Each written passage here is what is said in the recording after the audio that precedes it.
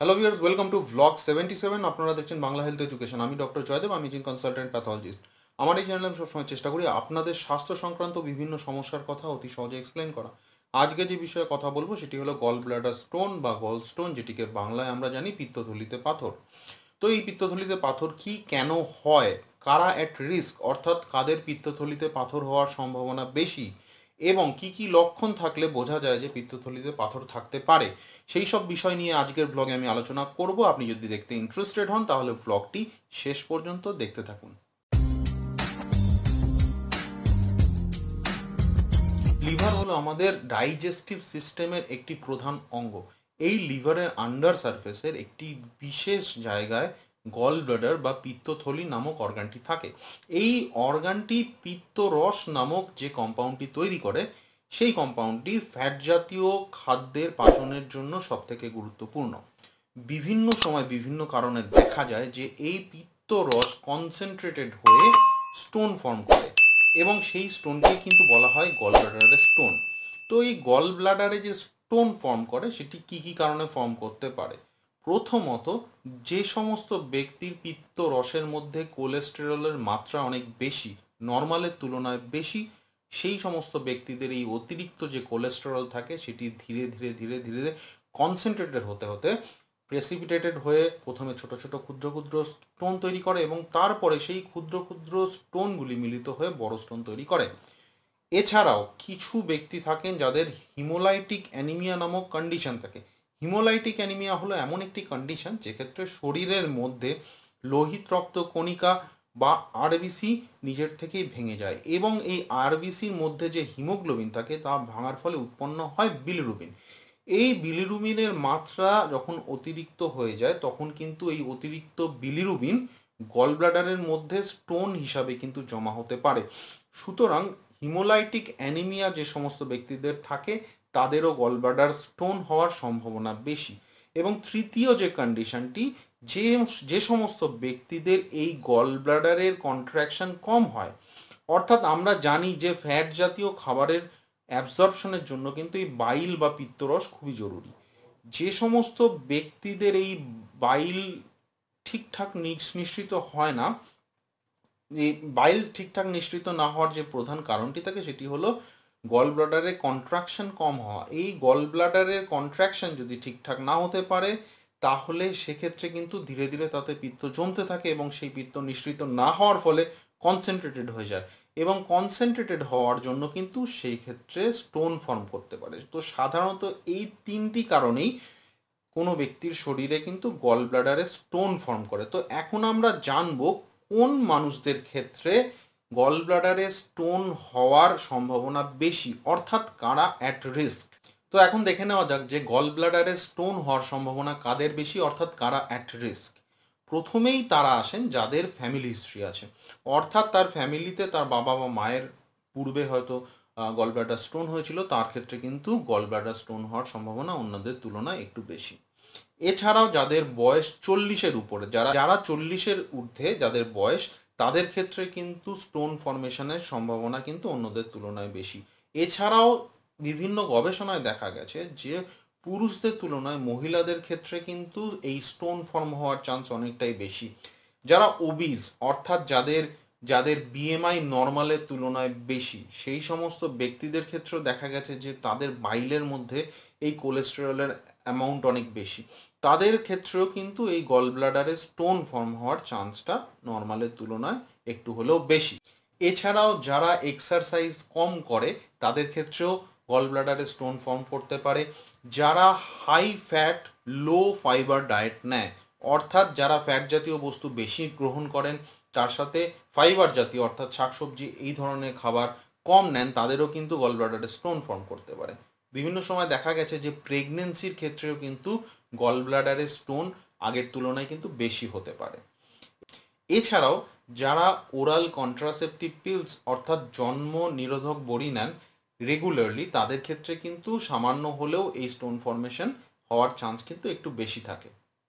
এছাড়া আগেই বলেছি যে হিমোলাইটিক অ্যানিমিয়া জাতীয় কন্ডিশন যদি কোনো ব্যক্তির থাকে তার স্টোন ফর্মেশনের সম্ভাবনা কিন্তু অন্যদের তুলনায় বেড়ে যায়। কিন্তু প্রশ্ন হলো যে এই স্টোন যদি থাকে সেক্ষেত্রে কিভাবে ডায়াগনোসিস করা হয়। ডায়াগনোসিসের জন্য খুব কমনলি যে ইনভেস্টিগেশনটি করা হয় সেটা হলো আল্ট্রাসাউন্ড। আল্ট্রাসাউন্ড করে কিন্তু মোস্ট অফ দ্য টাইমস কিন্তু স্টোন ধরা পড়ে। আল্ট্রাসাউন্ড ছাড়াও সিটি স্ক্যানে ধরা পড়তে পারে, ইআরসিপি নামক একটি পরীক্ষা আছে তার মাধ্যমে ধরা যেতে পারে, এমআরসিপি নামক আরেকটি পরীক্ষা আছে সেই পরীক্ষা করেও কিন্তু গলস্টোন ধরা পড়তে পারে। খুব কমনলি যেটা দেখা যায় যে অনেক ক্ষেত্রে কোনো ব্যক্তির শরীরে গলস্টোন আছে কিন্তু কোনো সাইন সিমটম নেই, অর্থাৎ অ্যাসিমটোম্যাটিক। বিভিন্ন ইনভেস্টিগেশন করার সময় অন্য কোনো কারণে, সাপোজ পেটের একটি আল্ট্রাসাউন্ড করা হয়েছে এবং ইনসিডেন্টালি দেখা গেছে যে সেই ব্যক্তির পেটে গল ব্লাডারের মধ্যে স্টোন আছে, তো অনেক ক্ষেত্রেই দেখা যায় যে তার কোনো এই স্টোন থাকার কোনো সাইন সিমটম থাকে না, অন্য কোনো ইনভেস্টিগেশন করতে গিয়ে কিন্তু ইনসিডেন্টালি এই স্টোন ধরা পড়ে। আরেকটি কথা সব থেকে গুরুত্বপূর্ণ সেটি জানিয়ে রাখি যে অনেক সময় কিন্তু গল ব্লাডারে স্টোন থাকে, সেটি কোনো সিমটম প্রডিউস করে না, কিন্তু যদি কোনো কারণে এই স্টোন গল ব্লাডার থেকে ডিসলজ করে যায় এবং করে গিয়ে যদি পিত্তনালীর কোনো অংশে ব্লকেজ হয়, সেই ব্লকেজ হওয়ার ফলে কিন্তু অবশ্যই সেক্ষেত্রে সিমটম ডেভেলপ করে। যে ক্ষেত্রে এই গল ব্লাডারে স্টোনের জন্য পিত্তনালীতে অবস্ট্রাকশন হয়, সেক্ষেত্রে পেটে ব্যথা হতে পারে, জন্ডিস ডেভেলপ করতে পারে, ফিভার আসতে পারে এবং বিভিন্ন রকম কিন্তু কমপ্লিকেশন ডেভেলপ করতে পারে। কিছু ক্ষেত্রে গল ব্লাডারে স্টোন থাকার জন্য কিছু সিমটম ডেভেলপ করতে পারে, সেই সিমটমগুলির মধ্যে একটি হলো মাইল্ড পেন। এই পেন বা ব্যথা সাধারণত এই গল ব্লাডারে স্টোনের জন্য যে ব্যথা হয় সেটি সাধারণত আমাদের পেটের উপরের দিকে ডান দিকের পোর্শনে, অর্থাৎ আমাদের পাঁজরের ঠিক নিচের অংশে, এই স্থানে কিন্তু হালকা ব্যথা হতে পারে। এই ব্যথা অনেক সময় দেখা যায় যে খাবারের পরে কিন্তু এই ব্যথা হতে পারে, তো এটি কিন্তু একটি গলস্টোনের লক্ষণ হতে পারে। এছাড়াও কিন্তু গলস্টোনের কিছু সিমটমের মধ্যে পড়ে ইনডাইজেশন, অর্থাৎ খাবার হজম না হওয়া, হার্টবার্ন অর্থাৎ বুক জ্বালা পোড়া করা এবং অ্যাসিডিটি গ্যাস, এই ধরনের কমন সমস্যা কিন্তু গলস্টোনের লক্ষণ হতে পারে। এছাড়াও হালকা বমি বমি ভাব বা বমি হওয়া এবং পিঠের দিকে বা কাঁধে ব্যথা হওয়া, এরকম মাইল্ড কিছু সিমটমও কিন্তু গলস্টোনের ক্ষেত্রে থাকতে পারে। এর মধ্যে একটি বা দুটি সিমটম যদি আপনার থাকে তার মানে এটা মনে করার কোনো কারণ নেই যে আপনার গলস্টোন আছে। এই ধরনের সামান্য সিমটমগুলি কিন্তু অন্যান্য বিভিন্ন কারণেই হতে পারে। যদি আপনার সন্দেহ হয় সেক্ষেত্রে কিন্তু অবশ্যই ডক্টরের পরামর্শ আপনি নেবেন। কিন্তু অনেক ক্ষেত্রে দেখা যায় যে কিছু ব্যক্তির গলস্টোন প্রিভিয়াসলি ডায়াগনোসড হয়েছে, অর্থাৎ গলস্টোন ধরা পড়েছে, তারা কোনো কারণে আন্ডার মেডিকেশন আছেন বা অবজারভেশনে আছেন, কিন্তু যদি তার মধ্যে কিছু সিমটম, যেমন পেটে ব্যথা, অতিরিক্ত ব্যথা, যে ব্যথা সহজে রিলিভড হচ্ছে না, এরকম কোনো সিমটম যদি হঠাৎ করে ডেভেলপ করে এবং এই পেন ক্রমাগত বাড়ছে, তার সাথে জ্বর আসছে, কাঁপুনি আসছে, অথবা তার ধীরে ধীরে জন্ডিস ডেভেলপ করছে, যদি গলস্টোন থাকার পরে এই ধরনের কিছু সাইন সিমটম বা ফিচার্স ডেভেলপ করে, অনেক ক্ষেত্রে কিন্তু সেটা ইন্ডিকেট করে যে সেই ব্যক্তির গলস্টোনের মাধ্যমে তার পিত্তনালীতে কোথাও অবস্ট্রাকশন হয়েছে, যার ফলে অবস্ট্রাকটিভ জন্ডিস জাতীয় কমপ্লিকেশন হয়তো ডেভেলপ করতেও পারে। তো সেক্ষেত্রে কিন্তু অবশ্যই নিয়ারেস্ট ডক্টরের পরামর্শ নেওয়া উচিত।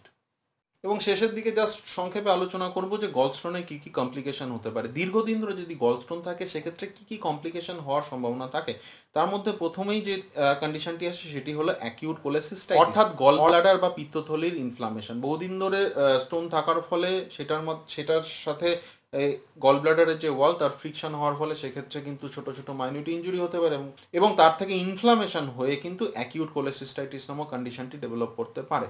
এছাড়াও অ্যাকিউট কোলাঞ্জাইটিস নামক একটি কন্ডিশন ডেভেলপ করতে পারে, সেটি হলো যে গল ব্লাডারে যেরকম ইনফেকশন বা ইনফ্লামেশন জাতীয় কন্ডিশন হলে তাকে বলা হয় অ্যাকিউট কোলেসিস্টাইটিস, তেমনি যদি কোনো কারণে পিত্ত নালী যে থাকে তার মধ্যে যদি ইনফ্লামেশন হয় তাকে বলা হয় অ্যাকিউট কোলাঞ্জাইটিস। তো এই ধরনের কন্ডিশন ডেভেলপ করতে পারে।